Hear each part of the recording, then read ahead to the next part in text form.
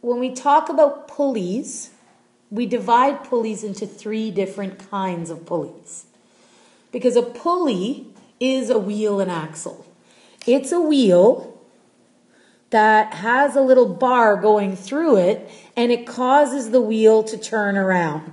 Now, the interesting thing about a pulley that separates it from a wheel and axle is that oftentimes the actual side of the circle here has a little rib in it. So if this is your wheel, okay, and then what ends up happening is a rope fits in that rib. A rope or a chain or whatever it is. And it's used, pulleys are used to hoist things up from the ground. They're used to move things. Now, depending on what kind of pulley you actually use, okay, you're going to get different results from those pulleys. And as we mentioned, there's 3 different kinds of pulleys. The simplest kind of pulley is referred to as a single fixed pulley. When I say single, I mean that's talking about the number of wheels that are in the system. The system is a pulley. Okay? So if I'm talking about a single fixed pulley, I'm talking about a wheel that is attached to the ceiling like this. So whether it's a bracket or a hook or whatever, the wheel is stuck in place. The wheel can turn, but you can't lower the wheel and raise the wheel. Okay? So this single fixed pulley here, all right? And actually, if we were to draw this, we would have the notch here go right to the axle. Now, the interesting thing about a single fixed pulley, it does not have any mechanical advantage. Okay? So a single fixed pulley basically works on the premise that you've got a rope, and that rope goes around the actual wheel here, and it's attached to your load. Okay, so your load is here. The effort force is in this direction. Okay, so your effort is going downwards. What's going to happen to the load?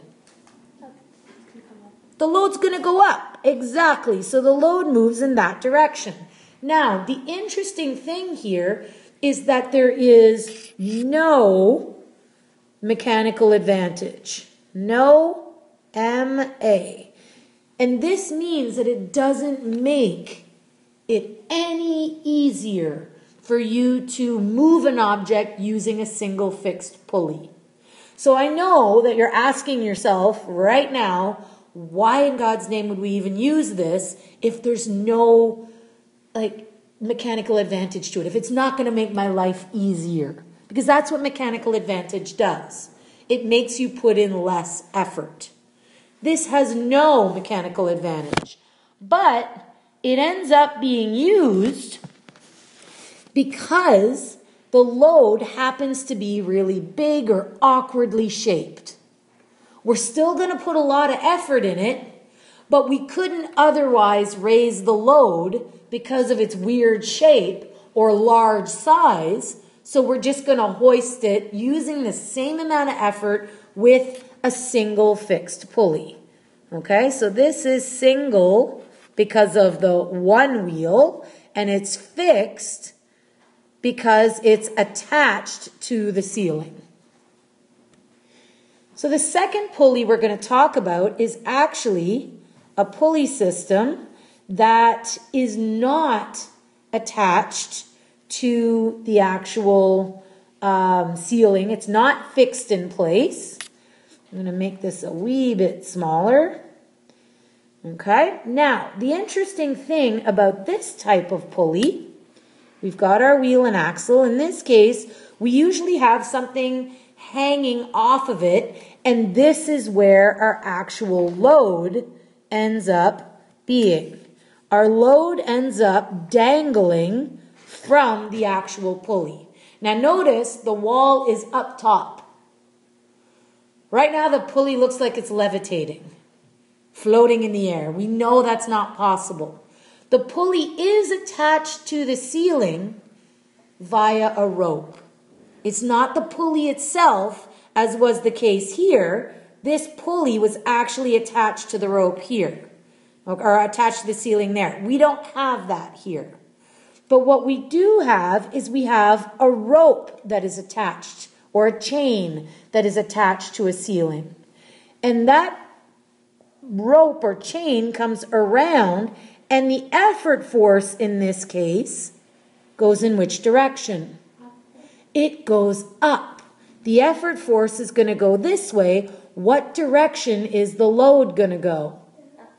The load is also going to go up, because as this gets shortened, this whole wheel here, this whole actual object moves up. Okay?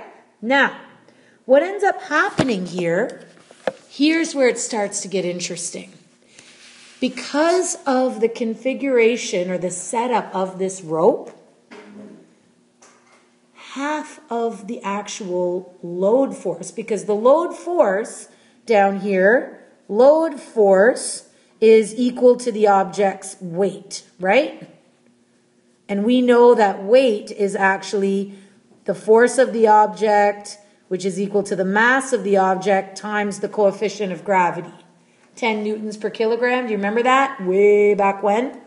Okay. Now, what ends up happening here for mechanical advantage is half of the effort force required here is absorbed by this rope right here. This rope takes up 1/2 of the effort force.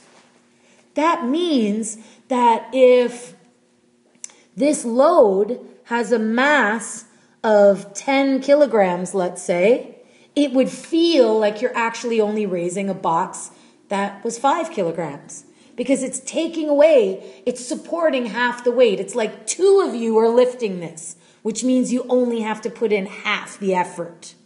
Okay? So the great thing about a single movable pulley is that it does have a high mechanical advantage. Okay? MA is high here because you don't have to put as much effort in. If we go back to this guy, okay, your effort force is equal to the load force, which means if it's got a load force of 100 newtons, you have to put in an effort of 100 newtons to move that sucker. If this guy has a load force of 100 newtons, how many newtons do you have to put in? Only 50, because you only have to put in 1/2. So this means that you have a mechanical advantage here. This means if 1/2 of the effort force is taken up by one of these ropes, that means that the person here only has to put in 1/2 of the effort that he would have otherwise put in. Okay? So this is what kind of pulley? Single movable. So now, if I asked you which one had the highest mechanical advantage between a single movable and a single fixed, what would you say? The single movable makes your life easier. It makes you can be lazier. You don't have to work as hard. Okay? So far we still have 2 pulleys that only have 1 wheel, but one of them has a higher mechanical advantage because of how they're set up. The final type of pulley involves having more than 1 wheel in the same system, right? So a multiple pulley system could have 2 wheels, it could have 3, it could have 4, it could have 5, it could have a lot of wheels. All right, we're going to draw one here. So even though this is still attached to the ceiling here, right, we got 1, and then we're going to have, it's going to be attached to another one, and it's going to be attached to, let's say, another one here. Okay, so we've got 3 pulleys here. Do you see that?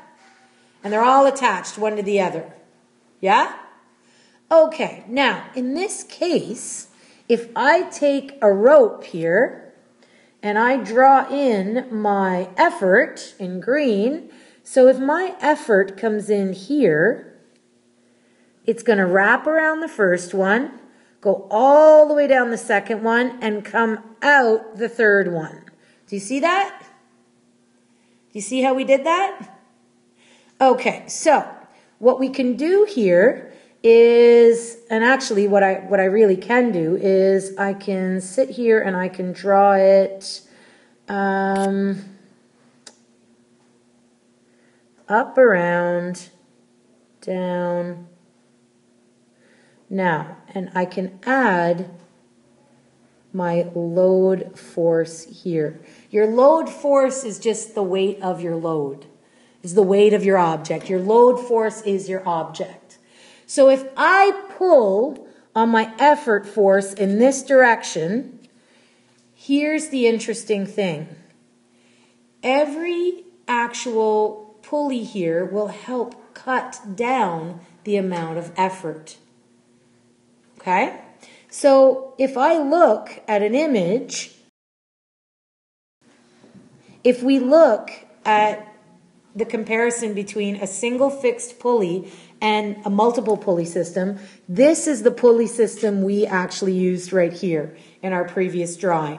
Okay, so if we actually look at this, okay, this mass right here, they're telling you that the load force, okay, so the load force itself right here, your LF is 100 newtons. So if you have a single fixed pulley right here, same mass, you're going to have to put in 100 newtons of effort force. But if you have a multiple pulley system, it has an even higher mechanical advantage than a single movable pulley system. Okay, because the more actual wheels you add means the more rope is in the pulley. And the more rope that is in the pulley going from wheel to wheel, so in this case we've got a rope here, right? We've got a rope going from this pulley to this pulley, and then we've got the rope that the load is on right here. Every one of those ropes is absorbing part of the effort force. It's making it so that you have to do less. Okay? So ideally, a multiple pulley system, all right, a multiple pulley system will have the highest MA. It'll be higher than a single fixed pulley big time, and it'll even be much higher than a single movable pulley because there are multiple ropes here absorbing, going between wheel to wheel, absorbing that load force, taking some of that load force off of what effort you have to put in. But here's the catch. The more pulleys you have, the more friction you have, right? So we remember that friction, right? We remember that friction is a force that opposes motion.